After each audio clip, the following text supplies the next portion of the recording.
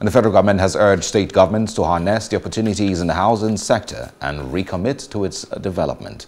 The Minister of Works and Housing, Babatunde Fashola, said this at the last day of the 10th annual meeting of the National Council of Lands and Urban Development in Lagos.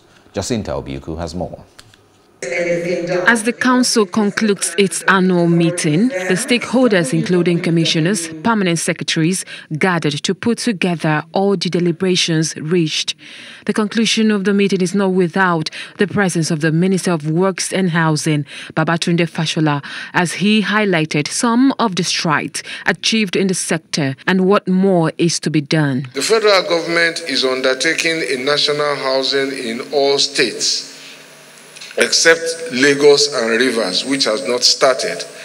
And I want to clarify that it has not started in Lagos and Rivers because their land is unique. This government has given us land in Lagos, but it is going to cost some money to sandfill it, and that would add to the cost of the construction. I seek to persuade all members of this council to go back to our states, to go and persuade our governors to recommit to housing development. Host of the meeting, Governor Babajide Sanwo-Olu, pointed that his administration is poised to eradicate a housing deficit in Lagos State. We're ensuring that we look at the costs of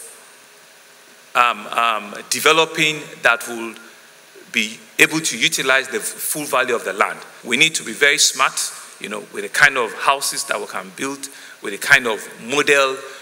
When we say to people, if you don't need a 4-bedroom or a 5-bedroom, stay with your 2-bedroom and ensure that you are efficient in your allocation and your utilization of space. Next is the council's communique, which was read by the Works and Housing Minister. Approval by council of proposals to reduce the maximum advance rent payable with respect to housing for middle and working class residential houses to no more than 1 year, to be further reduced by states who have achieved 1 year in order to make housing more accessible and affordable for Nigerians to rent.